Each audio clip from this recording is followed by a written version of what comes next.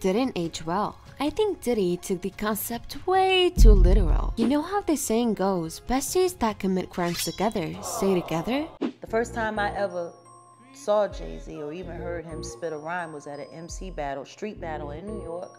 He showed up as the nigga that was with Big L. Yes. Big L was who put Jay-Z on. And then Big L died, and then the next thing you know, Jay-Z. Doing songs with Biggie and building a working camaraderie with Honeycombs.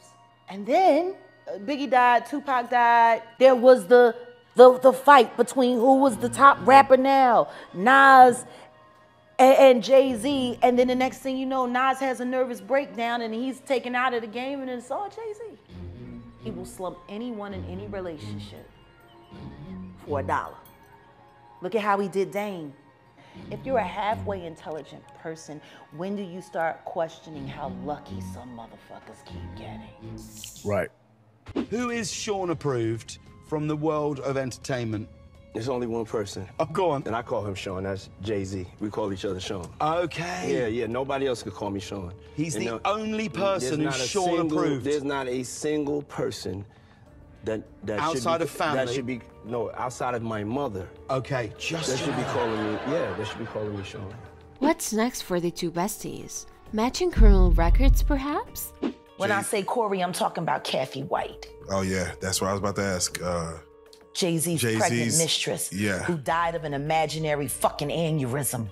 Just like the woman who was best friends with Kim and Kimura, who wrote the book Bling and died as soon as it made the bestsellers list.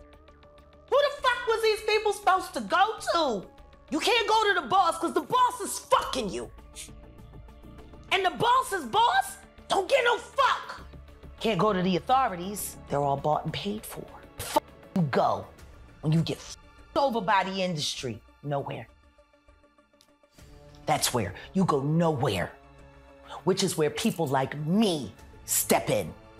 Yep. He was in that man's house and he saw that man's wife who was like this. I was watching Puff. And nigga Puff was looking up there. He saw this white woman. It was bottles on bottles on bottles around. It was lit.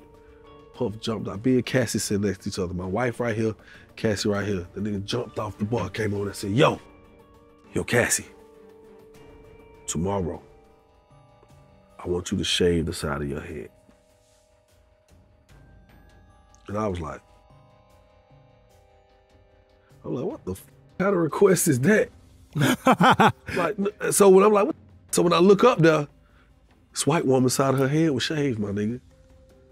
And the bitch looked good with it. So I was looking at Cassie, I was like, well, I was like, you're not about to do that, are you? She said, well, I mean, whatever Sean wants, I'm gonna do.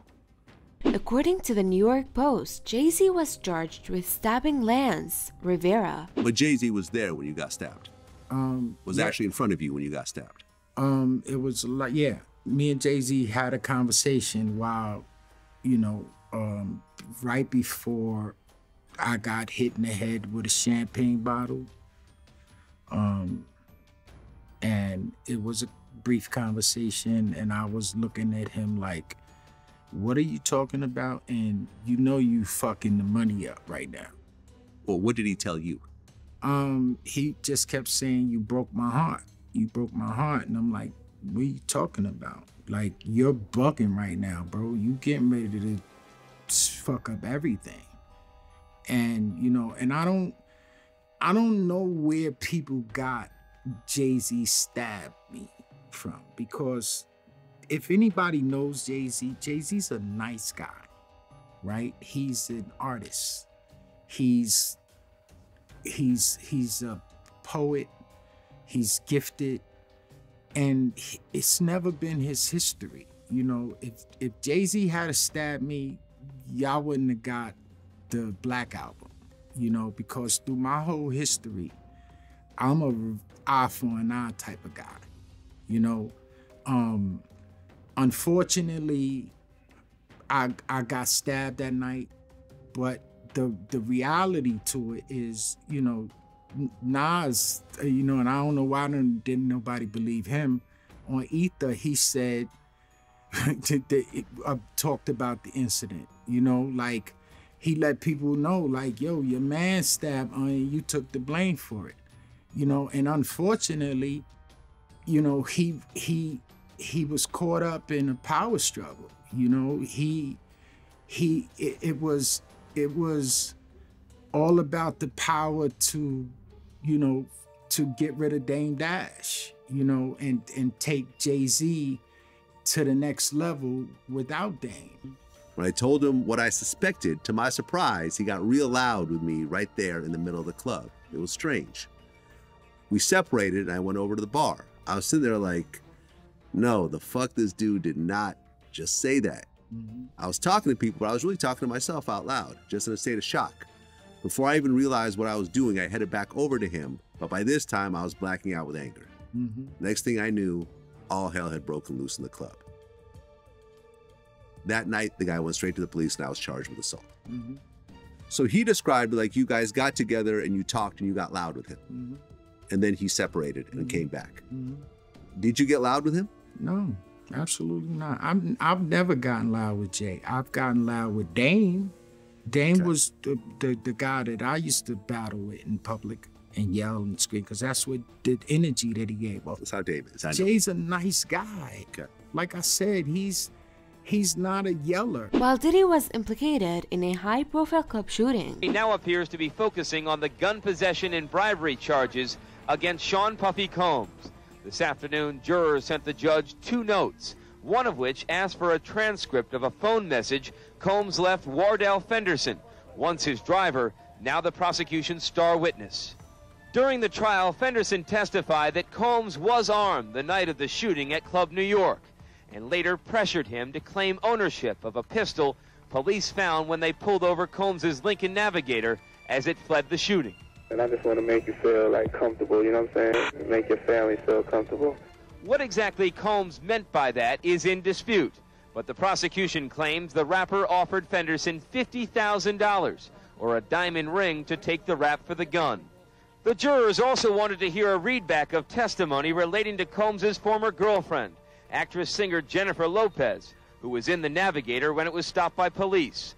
An officer testified that everyone in the SUV was ordered to put their hands on the vehicle, but Lopez walked away, saying she was going home. As she was being detained, a gun was discovered in the vehicle. At that point, a sergeant on the scene ordered everyone who was in the vehicle under arrest. the drama escalated as Sean Diddy Combs faced additional legal troubles, with 8 people suing him for sexual assault over the past 5 months. On May 21st, model Crystal McKinney filed her lawsuit against Sean Combs, Bad Boy Entertainment Holdings, Sean John Clothing LLC, and Universal Music Entertainment Group. And the statute says that it revives any claims against, quote, a party who commits, directs, enables, we'll talk about that, participates in, or conspires in the commission of a crime of violence motivated by gender, has a cause of action against such party in any court of competent jurisdiction. It explains that when she was 17 years old back in 1998, McKinney won MTV's first model mission competition. She was given a modeling contract, and her career started to take off with her appearing in all sorts of major magazines. And then in 2003, when she was 22 years old, McKinney says she was invited to attend a men's fashion week event being held in New York. Now, the person who invited McKinney is only referred to in the filing as the designer. But according to McKinney, quote, the designer told plaintiff that he would be introducing her to Combs, which could advance her modeling career. The designer began to direct plaintiff's appearance as he sought to ensure Combs found her attractive. The designer then handpicked a black leather coat with a fur hood, a translucent chiffon, beige V-cut shirt, fur-lined handbag, and jewel-encrusted jeans for plaintiff to wear to the event. Due to the traumatic events to occur later, plaintiff saved the unwashed clothing from that night in her closet, where they remain in a plastic wrap. Wow. Then he said he had the power to help her career, continued to be very flirtatious. He also allegedly kept plying her with alcohol, and at the end of the night, or the end of the dinner, he allegedly told her he wants to get to know her better. McKinney says she accepted her first hit of marijuana, but now believes it was laced with some other narcotic. McKinney claims that Combs then led her to a bathroom where he allegedly forced her to perform oral sex on him, despite her saying no. Quote, upon standing and walking, plaintiff felt more and more woozy and then lost consciousness. Plaintiff awakened in shock to find herself in a taxi cab heading back to the designer's apartment. The lawsuit says that after the alleged assault, McKinney didn't get as much work in modeling or acting. Eventually, she couldn't get any work at all. Upon information and belief, Combs had plaintiff blackballed in the industry and utilized his significant influence to impede plaintiff's career growth.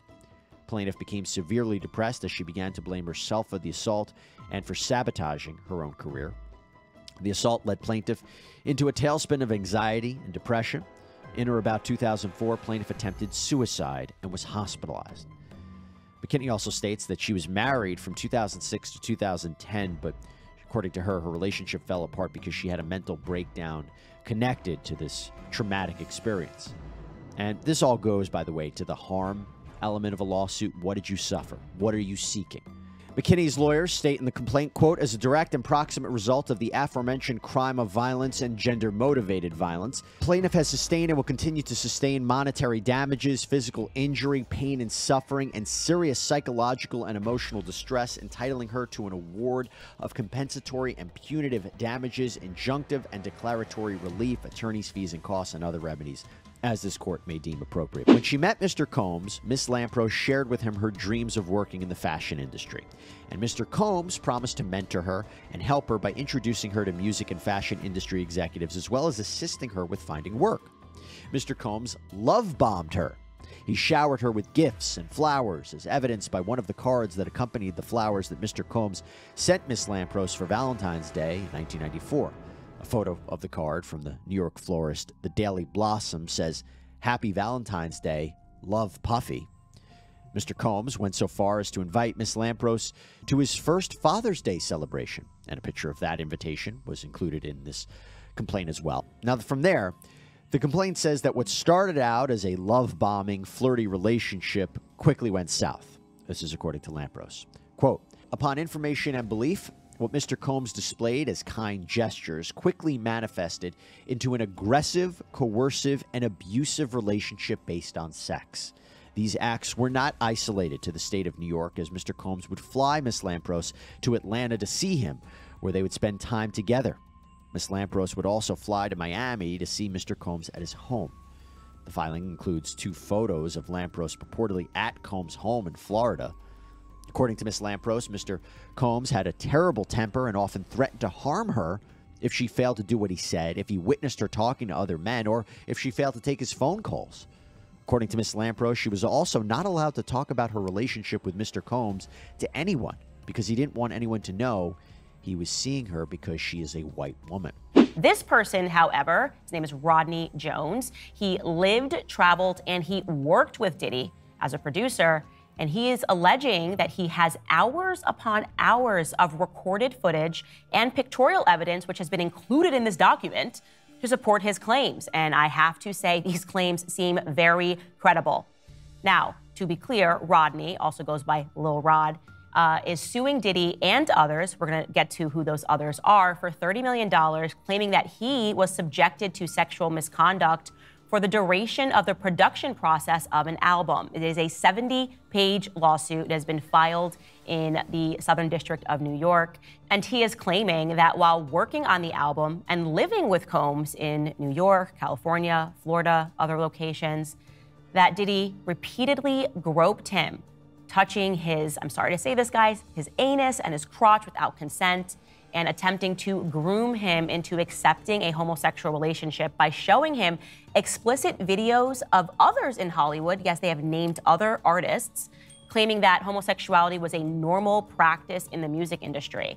He's also claiming that Diddy would walk around the house naked and force him to watch him shower. When Rockefeller was sold to Def Jam, where Jay-Z became the president, Dame Dash was left out of the deal and felt betrayed by Jay-Z. I took Jay-Z and shopped him to every single label, and they all said no. I wouldn't have been so generous with Jay. It was more friendship for me and money for him. But he did things that I thought he would never do. So now I would be like, oh, he would do that, and I would make sure it didn't happen. How'd you feel towards Jay-Z now? I don't feel nothing. The difference between Jay and Kanye, and I say it, Jay is about the money, period. I did partnerships with my artists, with the artists I work with in the businesses that I do now, just because I want people to maintain their manhood. Like, I don't ever say you signed to me. I'm not letting, I don't like the way that sounds. So, you know, even the verbiage and the whole thing, just your masters, you know what I'm saying?